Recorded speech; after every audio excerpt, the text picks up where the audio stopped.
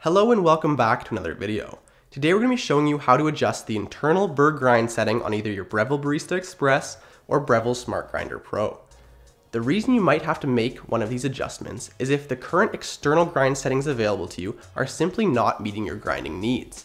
An example of this would be if you're using the Barista Express and you're all the way at the finest grind setting of 1, but your espresso is still flowing far too quickly, you'll have to adjust the internal burrs. Similarly, if you're at the coarsest grind setting and your espresso is still flowing too slowly, you'll also have to adjust the internal burrs. This is not a complicated process at all. It's in the instruction manual, it's perfectly fine to do, and if you follow along with my instructions, you'll be done in under 2 minutes. So, without further ado, let's jump right in. With either of these machines, the first thing you're going to want to do is remove the top bean hopper. This can easily be done by turning 90 degrees counterclockwise and removing the whole hopper assembly. Once the hopper is off, the next step is to remove this top outer burr.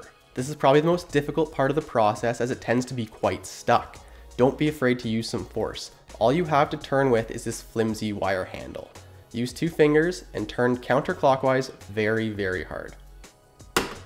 Once you hear it release, you'll notice that this red arrow has moved from the lock position to the align position. Turn all the way left and remove the top burr. Once the upper burr has successfully been removed, you'll notice a set of numbers and a red dot on the inside of the ring. The red dot will indicate what internal burr grind setting you're currently at. I find that most machines normally come set to a default of setting 6. In order to adjust this, either coarser or finer, what you'll then need to do is remove the wire handle. This can easily be done by simply pulling out each side one by one.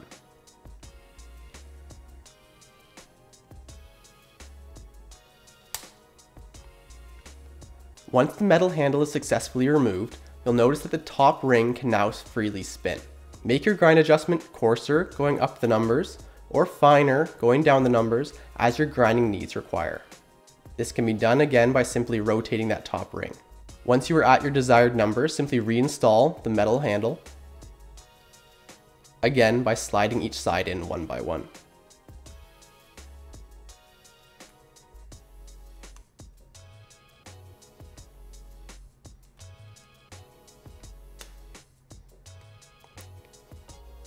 Make sure that things are properly seated before continuing to reassemble the grinder. You'll use the red arrow to now align with the align signal on the inside of the grinder.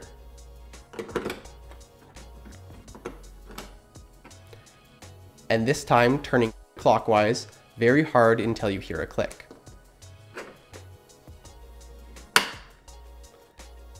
Once it clicks into place, lay the metal handle flat and reinstall your hopper.